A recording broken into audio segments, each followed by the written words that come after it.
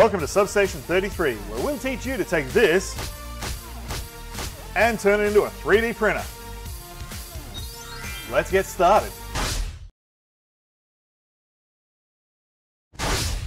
So we're just going to open our Mega 2560, and if I can find an edge.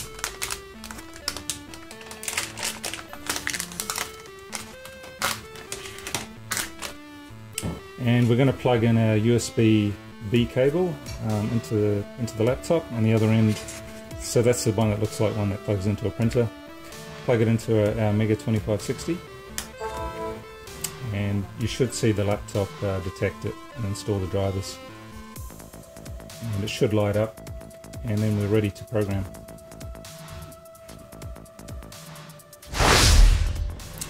So next we're going to install the Arduino environment onto this PC, and we're going to load the firmware onto the Mega 2560 on the printer. That's the main sort of computer board on there.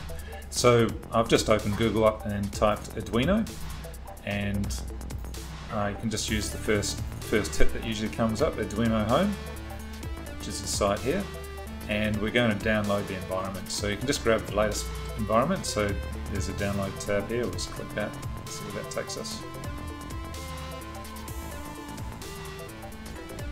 So grab that.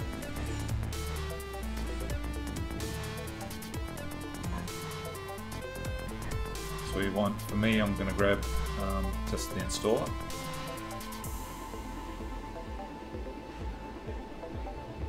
Just download it at the moment.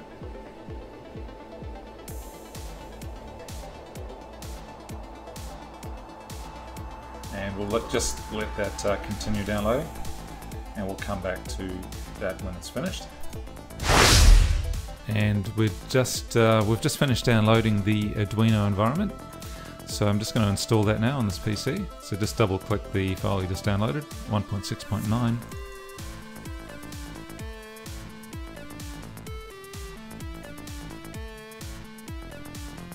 So agree to the license, leave the defaults as is.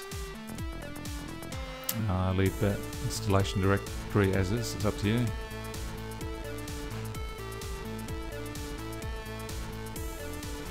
This will take some time.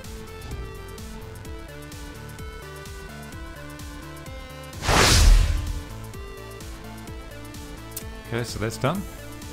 Close that. Now the other thing we need to download is actually the firmware files.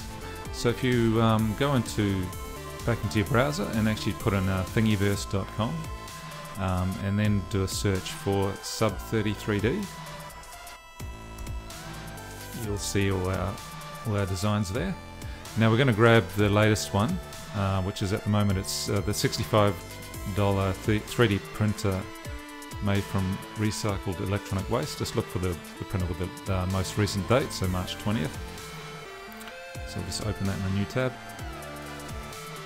And we're going to download, you can either download the whole thing or you can just get the file.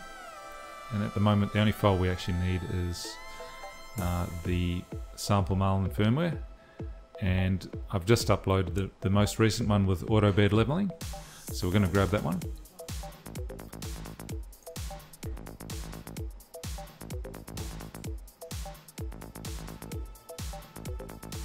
So it's not a big file, just open that up.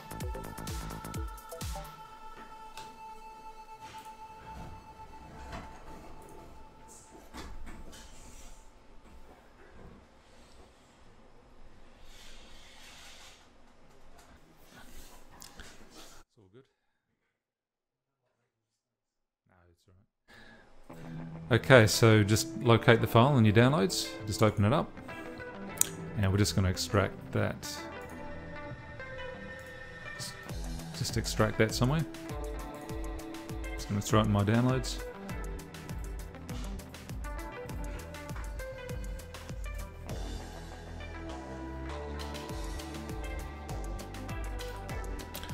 So we'll open that one up later.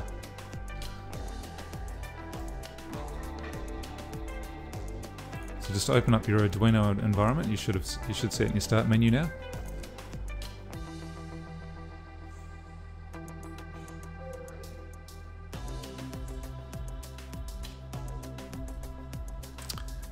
and we'll need to set a few things in here. So we're using a Mega 2560, or most printers do. So we just select that as our processor and our board. So board Arduino Mega 2560 and processor Mega 2560, that's just under tools. And the other thing we need to do is set the COM port. Now I don't know at the moment if it's COM7 or COM9. I've actually plugged the Arduino in via the USB cable. So what I'm going to do is just go back to Explorer and just open up Device Manager. So I just usually right click on Computer and Manage and get to it from there, Device Manager. And inside Device Manager, if you go to Ports, COM and LPT, just open that up. And here we can see the USB serial device, which is the Arduino, and it's sitting on COM9, so I know that I need to select COM9, that's the Arduino there. So go back into your environment.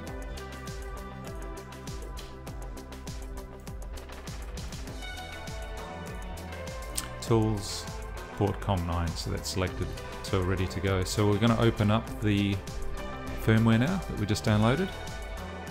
So open.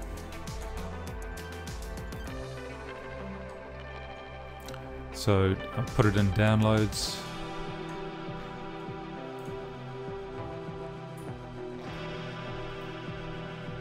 And I think it was called Marlin RC. Marlin. And then the file you're looking for, it's actually the project file. So it's Marlin INO, or sometimes PDE, in this case it's just INO. So open up the INO and that'll open up all the associated files with that project. So that's opened up. I'll just maximize that so you can see it. So in here you can see all the files have been opened within that project, and these are all the files you needed to compile to generate your firmware for the 2560. So I won't go through all the settings. Most of the settings are contained in configuration.h. There's a couple in advance as well, but I'll go through those at a later point. At the moment we're just going to get the board running, and the defaults in that file on the website should be enough just to get things moving. So we'll go to Tools, or actually Sketch, Upload, and I'll actually compile this and then upload it to the Arduino. So we'll just do that now. And it'll take a good 20-30 seconds to compile, and then it should start uploading. And done uploading means it was successful, and then your Arduino will reboot and it'll be ready to use.